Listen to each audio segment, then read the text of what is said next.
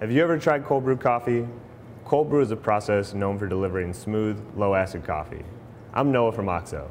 Let me show you the unique features of the OXO cold brew coffee maker and how they work. Instead of using heat to extract the coffee flavor, cold brewing uses time. Steeping the grounds in cold water releases only the most aromatic flavors, so it's less bitter than regularly brewed coffee. The concentrate created from the cold brew process, which is then diluted according to your preference, stays fresh longer so you can brew a batch and enjoy it throughout the week. The recipe is extremely flexible, but here's how we make cold brew in the OXO cold brew coffee maker. To start, put 10 ounces of coarsely ground coffee into the brewing container. Pour 40 ounces of water onto the rainmaker in a circular motion, which ensures water is evenly distributed over the coffee grounds. If you'd like, stir the grounds to make sure they're evenly mixed, then let them rest for 12 to 24 hours or overnight.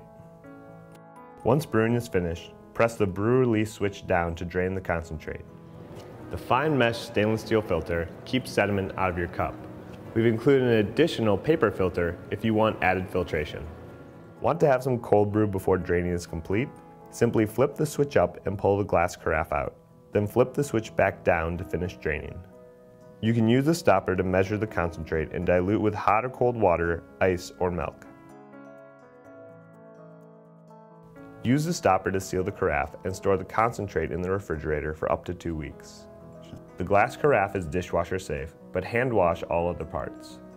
When you're ready to put the OXO cold brew coffee maker away, the parts nest easily for storage. Cold brew is a very flexible process and allows you to experiment and change it in any number of ways. You can experiment with the amount of coffee and water you use, you can add infusions like orange or clove or cinnamon, and you can cold brew tea.